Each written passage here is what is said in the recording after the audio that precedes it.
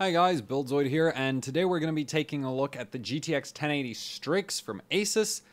So, I honestly thought I did this card ages ago, but apparently I didn't, so let's get on with it now. First things first, let's get through all the different VRMs that the card has that are necessary for, well, it to function. So, the first one down here, and GIMP is being stupid. This one down here is the 1.8 volt VRM that powers things like the EEPROM chip, which is that there, that's the BIOS, as well as some of the internal PLLs of the GPU. It does absolutely nothing for overclocking, but it is necessary for the card to function. So if you're a repair shop, this thing is pretty important. If you're an overclocker, you couldn't care less. I mean, as long as it functions, which, you know, you get the idea. Down here, we have the 5 volt VRM. Now this one is, I'd argue this one's more important because without this one you wouldn't have any of the, like the other VRMs on the card don't work. And the reason for that is that the PCIe slot only provides 12 volts and 3.3 volts. So 12 volts and 3.3 volts then go, I'm not actually sure, this might be a 12 volt to 5 volt converter. Either way, this thing takes in 12 volts, converts it down to 5 volts because 5 volts is necessary for some of the other chips on the GPU to run, like these right here. Those need 5 volts, I know that for sure. And some of the extra add-ons that ASUS have put on for RGB and the fan control, those might also run on 5 volts. So that's why this is necessary. As well as gate drive on the Mosfets up here will probably be running on 5 volts as well. So yeah, without this one, the VRMs won't work, but it doesn't actually, like, it doesn't do anything for the overclocking of the GPU core itself, so there's no reason to try tweak that voltage. Down here, we find the PEX slash PLL voltage. Depends on, like, well, it's been referred to both by different software and manufacturers, so either works. This voltage sits at 1 volt stock, and it powers some of the internal PLLs of the GPU core. It can help with overclocking on LN2, but it doesn't really do anything for air or water-cooled overclocking. It is necessary for the card to function, so no reason to try mod this one unless you're trying to run, you know, LN2. Above that, we find the Vcore Vrm, and above the Vcore, we find the memory VRM up here. So that powers the GDDR5X. There should be one more VRM somewhere on this card, which I unfortunately can't find, and that's the 1.8 volts voltage for the GDDR5X chips, because GDDR5X does not, like, I'm not really that well versed on how RAM works, but DDR3 and GDDR5, they would take their normal running voltage of 1.5 to 1.6 volts, they would take that voltage and pump it up for one of the functions inside the RAM. And I can't remember what that function was. However, GDDR5X doesn't have that as an efficiency feature because that actually cost a lot of power to do on the chips themselves. So now there's a external 1.8 volt VRM that does that for GDDR5X, and DDR4 has the same thing where it actually has a 2.5 volt pump voltage that is necessary for the chips to function. Fortunately, I have no idea where that's located on this card. So, and that, now, the good news is it doesn't generally do anything for overclocking either, but without it, the card won't run. So, you know, if you're a repair shop, you care. If you're an overclocker, it doesn't really matter that you can't find it. Now then, let's take a look at the Vcore and the memory VRMs in more detail, because interestingly enough, this GPU does have a unlocked BIOS available for it, and I'll go into more detail after we go over the VRMs here. So Vcore VRM, we have 1, 2, 3, 4, 5, 6, 7, 8 inductors, along with 1, 2, 3, 4, 5, 6, 7, 8 international rectifier power IR stages, controlled by this thing right here, which is a UP9511, and that tells us this VRM is a true 8-phase design because the UP9511 is an 8-phase 600 kilohertz per phase voltage controller. Now, the 600 kilohertz thing is actually a relatively low switching frequency. as you can get 8-phase voltage controllers that go up to 2 megahertz switching frequency. However, running in excess of 500 kilohertz switching frequency on a VRM is generally not done because it sends the efficiency down the drain while not really doing anything for voltage stability. So most VRMs operate between 200 and 500 kilohertz. GPU, well, 200 kilohertz is more motherboard territory. 300 kilohertz to 500 is more common on GPUs. So this really doesn't, like, this is not an issue, especially with the high phase count, because, well, just because of how VRMs work, which I think there's a video that actually mentions why the phase count versus the frequency works out fine somewhere on the channel, so you can go find that if you're more interested in more information on that. I'm not really interested in explaining that right here. Now then, so we do have a true 8-phase. How much current capability does this VRM have? Well, it's using international rectifier power IR stages, and it's using the IR3555 variety. And these should be pretty, like, everybody who follows this channel regularly should be very much aware of what these are, because international rectifier uses them, well, ASUS use them on a lot of cards. And they're also, well, not just ASUS, a lot of manufacturers use these. So these are the usual 60 amps, 125 degrees centigrade, 300 kilohertz switching frequency. And these are really, really nice part. I mean, they are the highest rated part in the International Rectifier 3550 series, as there is the 3570 series, which goes, I think, to 75 amps maximum. Either way, these are 60 amps per phase with 8 phases. That means the core on this GPU is limited to 480 amps continuous. So, ridiculous overkill, because a 1080 at stock pulls about 160 amps from the Vcore Vrm and runs on 1.06 volts.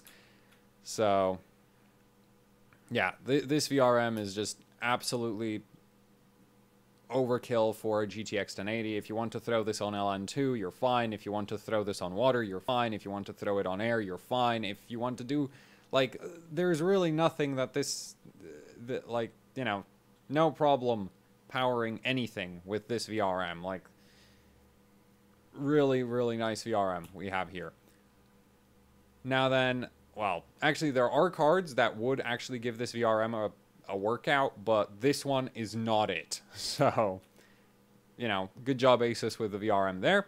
The memory VRM is a 2-phase. We have 2 inductors and 3 Mosfets per phase. We have 2 low side and 1 high side, controlled by this right here, which I suspect to be a UP1666. This is a 300 to 600 kilohertz 2-phase voltage controller. And it integrates the drivers and the, what was it? Well, no, it integrates the driver channel, the MOSFET, the gate drive for the MOSFETs. So there's no actual driver ICs on the anywhere near the memory VRM, because this hooks up directly to the MOSFETs instead of going through a driver IC. So this will get somewhat hot because drivers actually use up quite a bit of power in a VRM. Now then, the actual MOSFETs themselves, the high side is a 30, and I keep messing this up, 3054, and the low side is a 3056. And you know what? I'll go quickly check that I haven't made a mistake again, though I've done this 3 times already, and I've gotten it right every single time. Yeah, okay, I am right. So it is the 3056 for the low side and the 3054 from the high side. And these are QM series MOSFETs from Ubic Semiconductor, which is sister company, maybe even like literally the same company as UPI Semiconductor, because they do share a website. So yeah, and ASUS likes using these MOSFETs all over the place. They're relatively high power. They're actually pretty powerful MOSFETs. They aren't super efficient though. So while theoretically, if by some miracle you had unlimited cooling potential, at 125 degrees centigrade. So that's basically saying you can always keep the VRM at 125 degrees, assuming a 500 kilohertz switching frequency and a running voltage of 1.35 volts, which is what GDDR5X runs on. This VRM right here should be able to provide about 142 amps while producing 57 watts of heat. So that's why I said unlimited cooling potential. So that's not really going to happen. Now at 80 amps, you're going to be looking at 23 watts of heat, which is somewhat more usable as this is a relatively high surface area. Like it's a relatively large surface area to try cool. But the good news for you is that neither of those really matter because GDDR5X really doesn't need that much power, and this VRM will never be going past and I ran out of space again, past 20 to 30 amps. Really depends on how much load is on the memory chip, on the memory system at the time. So, and at those kinds of power draw levels, this VRM will be only putting out about 3 to 5 watts of heat. So this is going to run really, really cool, which is actually why ASUS have gone for 6 Mosfets. If they had less Mosfets, it would run hotter.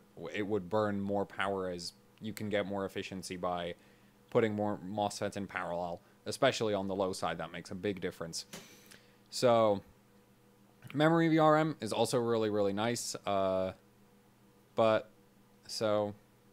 both the memory and Vcore Vrm are great on this card. Now let's go over why this card is kind of cool in a sort of other sense. So I'm not going to show you how to do any volt mods on this card or power mods. And the reason, well, you might need a volt mod for the memory VRM, and you have these voltage read points up there for that. But you don't need to do power mods on this card, and you don't need to mod the Vcore on this card, because this card has a custom unlocked well, it's not custom, it's an unlocked BIOS available for it. It disables pretty much all power limits and gives you voltage control, which I don't know where it tops out, but I know you can go well beyond 1.2 volts, so significantly above the usual limit of NVIDIA's 1.093 volts, because our stuff will die instantly if you give it too much voltage. Whereas I haven't actually seen any proof of that being the case. So I really, really doubt that. Especially considering that 14 nanometer from AMD runs... No, 14 nanometer from GlowFlow runs way higher voltages than 16 nanometer TSMC. So I think NVIDIA is mostly doing it because the power efficiency goes out the window when you actually tweak the voltage up. But this card does have a custom BIOS that, you know, no, it's not custom. Unlocked BIOS for it.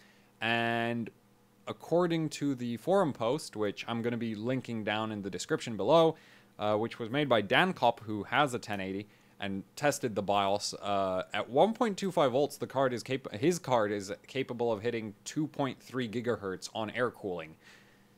The thing to keep in mind, however, is at that point you're looking at a 50% or higher increase in power draw, which is not an issue from the VRM on the card doesn't care. It honestly, 50% more power draw on a 1080 is still not enough to really put the VRM at, to give the VRM problems.